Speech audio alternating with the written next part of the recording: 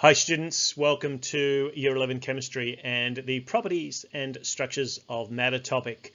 In this particular video, we're going to try and put a few different things together. The third section of this module is one in which we look at the periodic trends. And what I want to do is, rather than go through each of these in individual detail, give you just a couple of these in terms of overview and let you kind of establish some of the other patterns that you might see for yourself. So let's have a go and let's look at some of the periodic trends for different elements. So the first thing that I want to do is have a look at the melting point trends. Now, the important thing about the melting point trends is, firstly, they vary over a very wide value. So you can see we go from a scale that runs down from -500 up to 4,000. In fact, I have chosen a value for one of the isotopes of carbon that isn't the highest melting point, and so this graph would be even worse if I had. But you can see that the range is very, very large.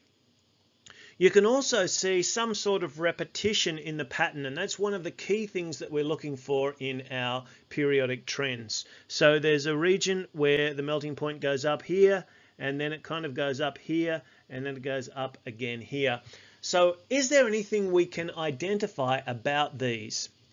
Well, the first thing we might want to do is look at the fact that this is group 1, this is group 2, then we're back to group 1, group 2, group 3, group 4, 5, 6, 7, 8, then back to 1, 2, 3, 4, 5, 6, 7, 8, then 1 and 2.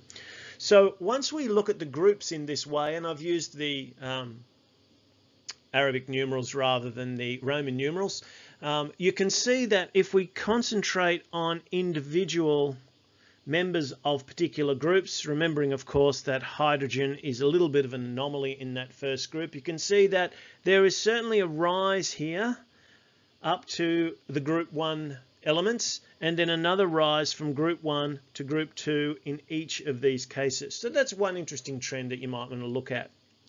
Notice too that the two high points here are group 4 elements. So in fact, this is carbon and silicon.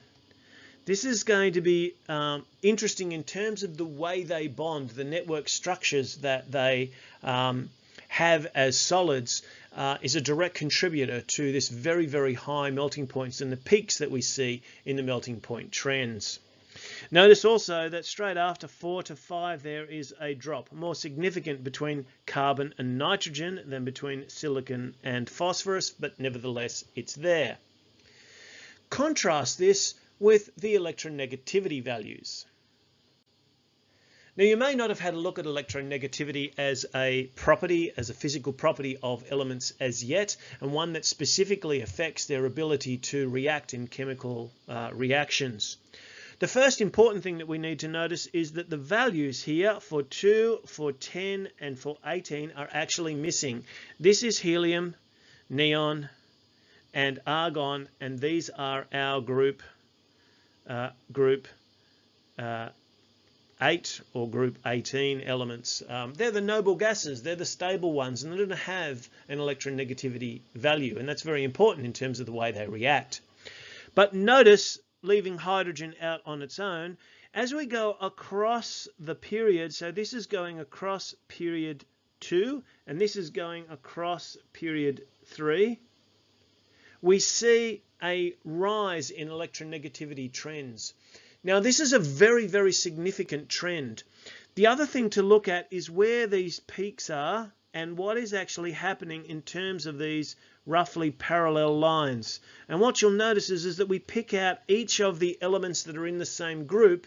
Whilst the pattern is consistent, you can actually see a drop in each case, so that the period 3 elements, even the ones in the same group, have a lower electronegativity value than the members higher than them further up the group in lower periods. This is what we're talking about when we talk about trends. Why this happens is something that we're going to investigate in class, but this should give you a small overview just to get you going. Thanks for watching.